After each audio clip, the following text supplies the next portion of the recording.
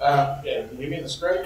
So essentially my talk today is going to be a quick little flash talk. We'll talk about the State of DevOps Survey 2017 and some of the stuff we discovered in 2016. But first, I'll introduce you guys to the Hub team. So essentially, down the back of the room, you've got Matt Toscano, the account manager. You've got Dylan Ratcliffe, professional services engineer.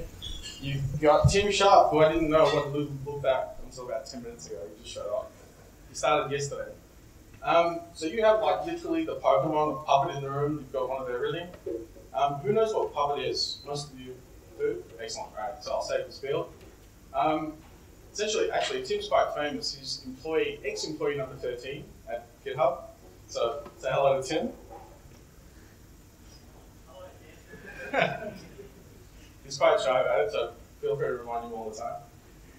Lucky number? Well, he's now employee number 500 and something in Puppet, so I guess it is a lucky number. So look, we all know DevOps is a lot of different things, but I think mostly as time has gone on, it's about tools and cultural things as well. So the State of the DevOps Survey is essentially about measuring and reporting these things back to the community. So hands up if you've actually filled the DevOps survey before. You have, excellent. So hopefully the intention here is today to get all of you to fill it out. And then after the survey results are collated, we'll come back and we'll present to you again. So the most difficult to address of these things are cultural issues. James actually raised an important thing at the start of the meetup. So how many of you have actually got DevOps in your title? So interesting fact pointed out to me by Dylan, the State of the Survey report says if you've got DevOps in your title, just in your title, you're probably getting about 20% more pay. So the rest of you should probably go away and do something about that. This is one of those cultural things that we run into as well. So there's a lot of people that just get their job rebranded as DevOps, and all of a sudden, you know, the organization has DevOps engineers. So there's a couple of findings that I'll go through that I find particularly useful, especially when you're talking about the organizational value of DevOps. I'm not talking about just changing your title, we're talking about things that are tangible, things that are measured in the survey, and things that you can prove back to your organization. So high-performing teams are actually 24 times more productive, essentially when you're talking about recovery, deployments, and rollouts. So the interesting thing here to note, right, these aren't, sorry, what's going on? These aren't production releases, these are day-to-day releases. So we're talking about agility on a day-to-day basis. Essentially what you see is, because culturally, DevOps help you remove things like fear of failure, you see people deploying more often, and because it's a unified skill set, everybody's pretty much doing the same thing.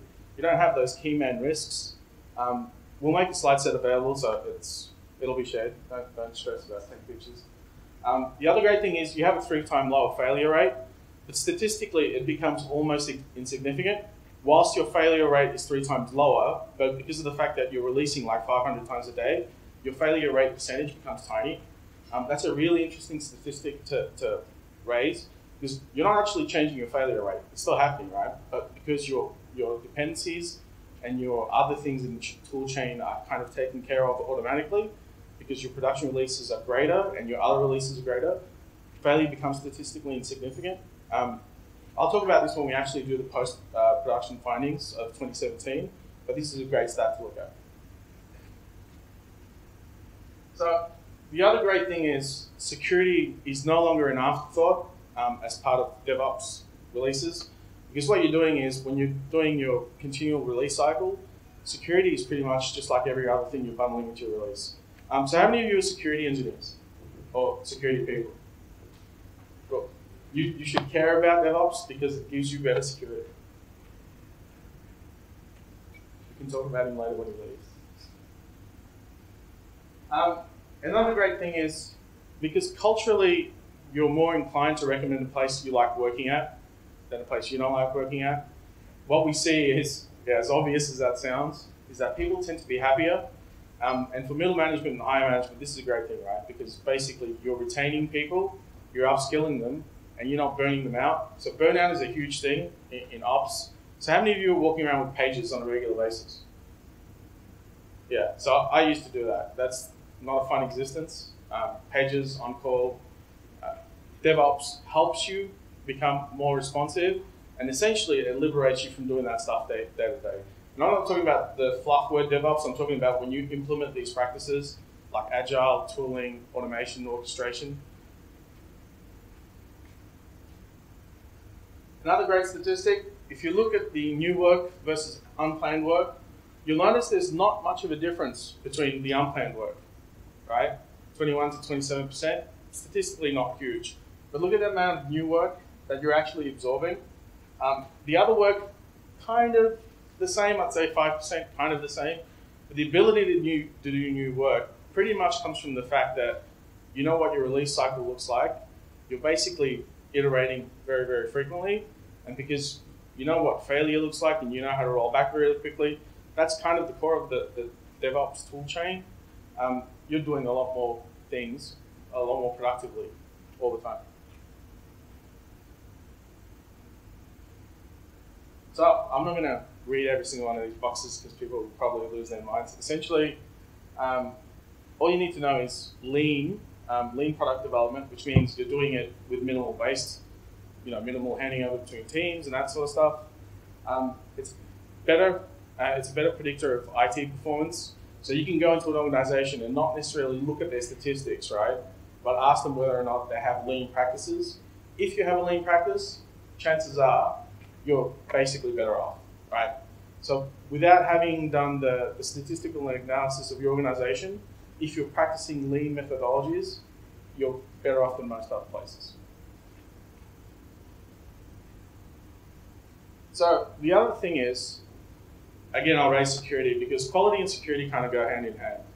How many of you have had to patch things ad hoc in the last year and just down tools? So all your hands should be up because I know there have been some pretty major security issues in the last year.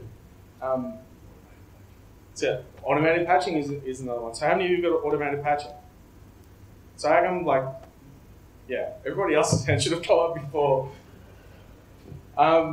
Automated patching is really, really important because it stops you from having to drop everything that you're doing to remediate something that has just come out of nowhere. So you guys remember Poodle and OpenSSL? So one of the really good use cases that I saw was an orchestration tool basically within an organization that I used to work for, and one of my colleagues is here. We were patched literally within minutes of the packages being released. And that's, what, a fleet of 800, 900 machines? Not a small task for a team of 7. But yeah, essentially that time lost because we have what you'd say DevOps, or at least SecOps. And that's another word you'll hear later this year, like DevSecOps.